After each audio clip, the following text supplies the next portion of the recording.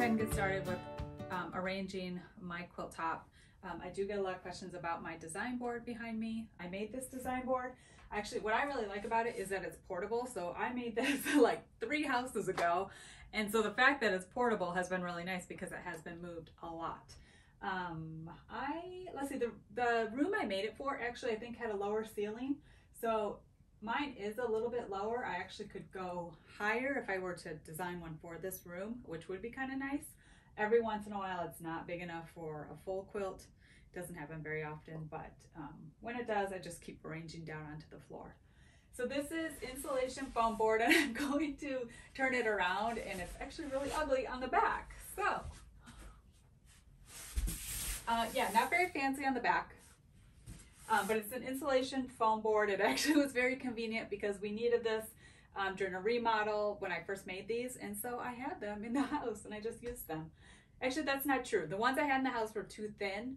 I tried using them, but they were too thin and flimsy, so then I did actually end up having them delivered because I was having so much stuff delivered for our remodel at that time. So these are a thicker one. Let me tell you what it is.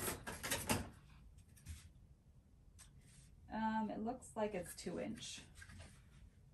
So yeah, this is a 2-inch thick board. I like the 2-inch because it doesn't bend at all.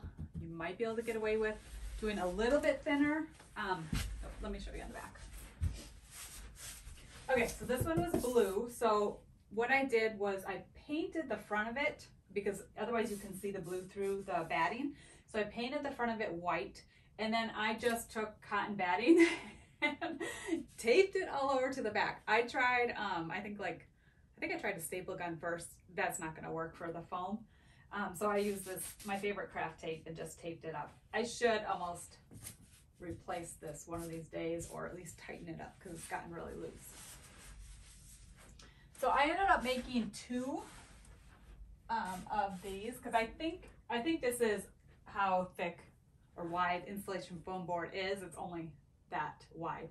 So since it wasn't quite wide enough for one quilt, I did end up doing 2 of them, which is kind of nice because when I'm not using one of them, I usually will stack it on top of the other one.